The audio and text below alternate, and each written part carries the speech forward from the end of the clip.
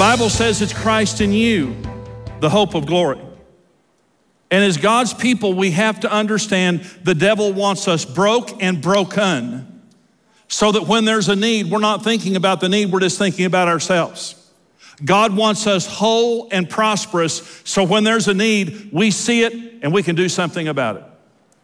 God wants to prosper your life, period. And the only one who wants something bad for you is the devil.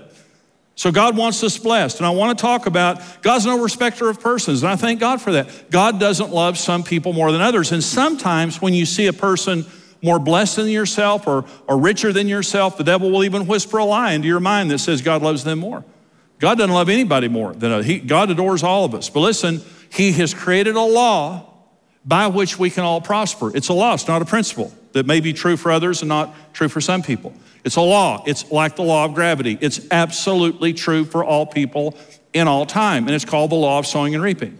And the law of sowing and reaping began in Genesis 1. And it goes through the entire Bible. And this is what God said to Adam and Eve in Genesis 1. Verse 28, God blessed them. God said to them, be fruitful and multiply.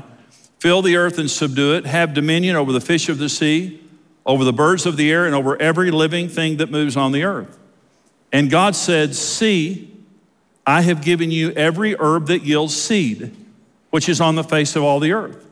And every tree whose fruit yields seed, to you it shall be to food.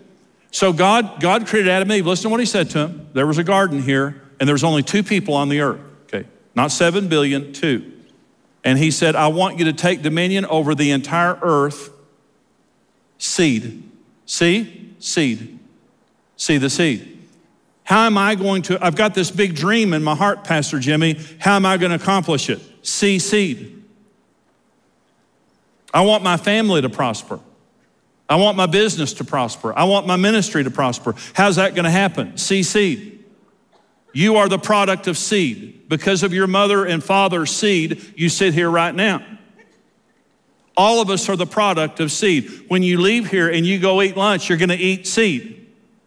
If you eat a hamburger, that's a cow seed.